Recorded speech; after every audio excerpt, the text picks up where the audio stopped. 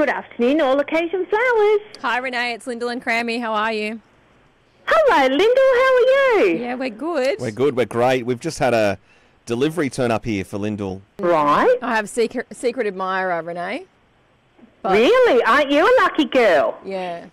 Can we just talk about the delivery though, Renee? Well, firstly, I mean, you obviously know what it is. It's like a big sort of transparent geometric bear with lights inside it, and some flowers on top. Before we go any further, can I get your thoughts on the bear? Oh, Crammy, the thing is, I'm caught between the fire of trying to sell them and going, wow, that's really ugly.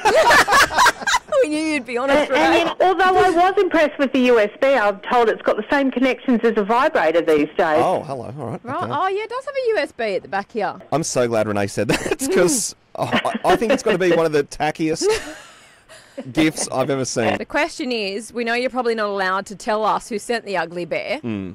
Was it done on the phone or did the person come into the store? The person came into the store and I have seen said person around, Right. but not a regular. Okay.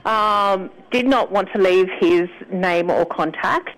Oh. And off he went, and he was a tall fellow, dark hair, quite, all right looking guy, and had a bum bag, and his car was really noisy when he left. His car was really noisy. Are you kidding? Did she really just say you had a bum bag? I can't believe my luck with this call. Oh, dearie me. Seriously, So you never know, Lyndal, it could be love. Have you read the card, Renee? I did not read the card. The customer wrote the card and sealed it in an envelope. Is it a cracker? Okay. To my beautiful Valentine, Lyndal, if I were a cabbage, I'd split myself in two and I'd give the leaves to anyone, but the heart I would keep for you. May this bear always glow like the love and affection of this admirer. You may never know. Kiss, kiss. Oh, Lyndal, that's gold. That's gold. Is it?